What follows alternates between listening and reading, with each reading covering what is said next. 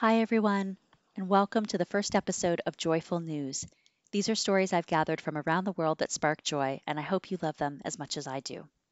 The first story is about my business school reunion that I had this last weekend. That reunion filled me with so much love and joy and hope as I attended my 15-year reunion at UVA's Darden School of Business. The people there and my Darden education shaped my life and continue to shape my life in incredible ways. They made me a better human. The relationships in my life have always been my priority, but now after this insane pandemic and beating cancer, that's truer than ever. I'm so glad we got to be together, and I always wish we had more time. Cheers to getting together soon and more often.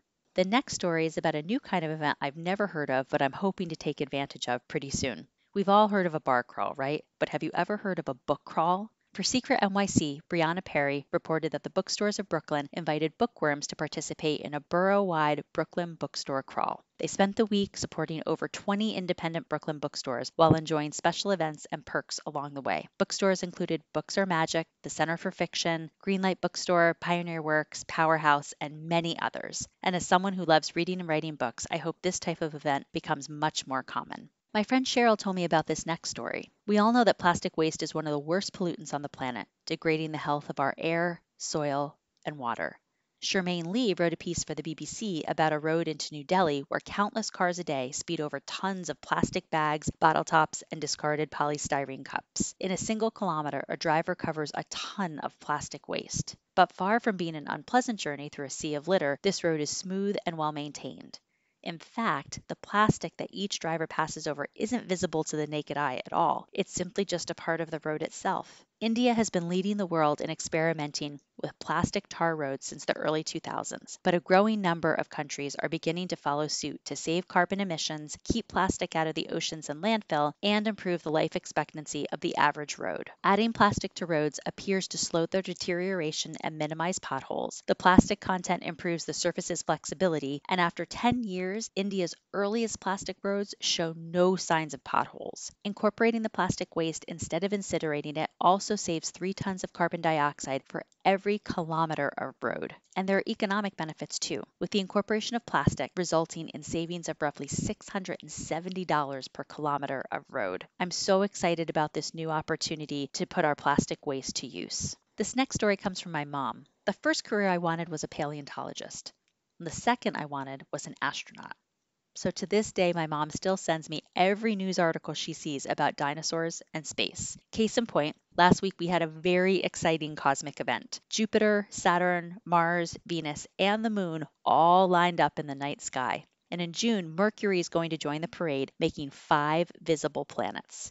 The planets won't twinkle in the night sky, setting them apart from the surrounding stars. Experts say you won't need a telescope or a set of binoculars to see the alignment. All you need are your eyes and a clear sky. Happy planet gazing. Next up, I've got another New York story. Governor's Island is a 172-acre island in the heart of New York Harbor, and it's only 800 yards from Lower Manhattan. Their website announced their latest public art exhibit that also serves as a monument to environmental preservation. The Open Orchard is an expansive new artwork on Governor's Island by Sam Van Aken, commissioned through the Governor's Island Arts. Taking the form of a public orchard comprised of 102 fruit trees, the open orchard will act as a living archive for antique and heirloom fruit varieties that were grown in and around New York City in the past 400 years but have mostly disappeared due to climate change and the industrialization of agriculture. The fruit varieties presented in the open orchard are indigenous to, originating in, or have been historically grown in New York City. Using a unique grafting process, Van Aken combines multiple fruit varieties into a single tree, so different varieties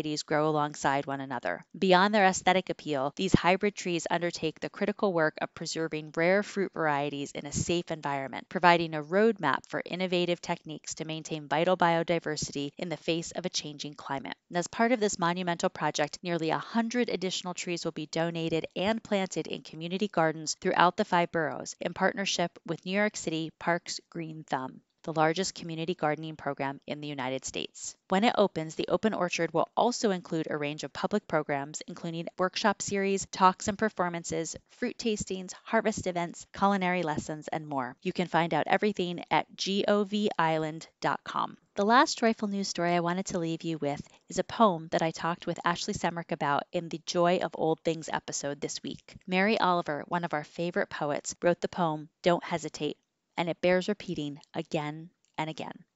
So here goes. Don't Hesitate by Mary Oliver. If you suddenly and unexpectedly feel joy, don't hesitate. Give in to it. There are plenty of lives and whole towns destroyed or about to be. We are not wise and not very often kind, and much can never be redeemed. Still, life has some possibility left. Perhaps this is its way of fighting back, that sometimes something happens better than all the riches and power in the world. It could be anything, and very likely you notice it in the instance when love begins. Anyway, that's often the case. Anyway, whatever it is, don't be afraid of its plenty. Joy is not made to be a crumb. Thank you, Mary Oliver, for getting this down in your lifetime so that we can always be reminded to seek out and create joy. We are meant to have joy in abundance. We are meant to dance and sing and laugh and delight in the world, and we all deserve that. All of these stories and links to them can be found on my website at kristaavampado.com/joyproject. If you've got stories of joy, please send them my way on Twitter at KristaNYC, on Instagram at KristaRoseNYC, and at my website, kristaavampado.com/joyproject. I'll be back on Tuesday, May 17th with another edition of Joyful News. Until then, keep the joy going, friends. I'll talk to you soon.